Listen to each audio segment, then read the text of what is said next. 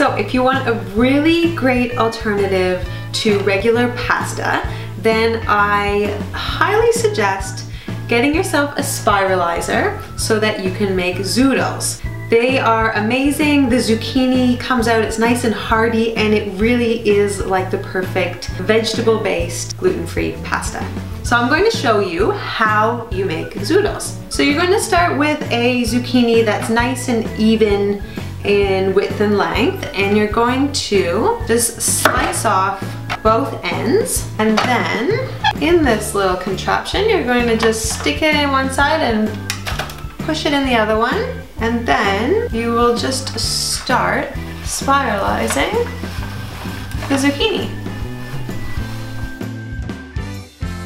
Okay, awesome. So now we have our zoodles, our zucchini noodles, and you don't have to cook these or anything. You could heat them up a little bit in a bit of boiling water if you wanted to, just briefly, but I recommend just eating them like they are now, raw, delicious, full of enzymes, and super good for you. So we'll add these to the bowl. So these zoodles are going to be turned into a tuna and arugula salad. So we will add in some super easy, just some canned tuna. It's already been drained. Just going to add that in. Okay, so now that we have the tuna in the bowl with the zoodles, we're just going to zest the lemon. So you don't have to do this step if you don't want to, but if you have a zester, it's very quick, and you're going to use the lemon juice anyways.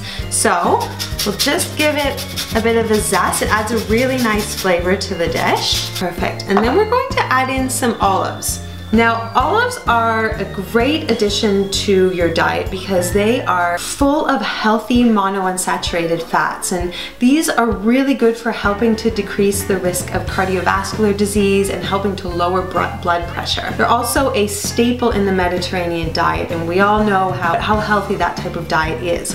Full of antioxidants and anti-inflammatory goodness. So we'll just add those in. I've chosen to use arugula for my greens, but you can also choose spinach or kale if you'd prefer. Arugula is full of vitamins and minerals, and it's also really high in vitamin K, which helps to support strong bones. So we'll just add some into our salad, and then we're going to make a quick lemon and olive oil dressing.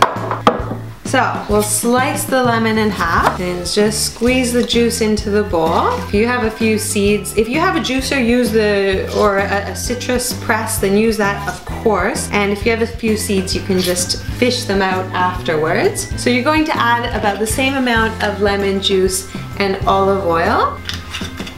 And you can put in a little sprinkle of salt and pepper. Now we're also going to add some parsley to this because parsley is a great fresh herb. It adds so much flavor, and it's also full of antioxidants, which we know are so important to help keep us healthy. We'll just chop off some tops and just give that a rough chop. You don't have to worry about getting too many of the stems in there. That's fine if they are. In it goes. We'll pour in our dressing, and it's easiest to just mix this with your hands. So don't be afraid to get in there, just make sure your hands are clean, and we'll get all those olives in, and you can top it with an extra squeeze of lemon juice. That's it, you're done.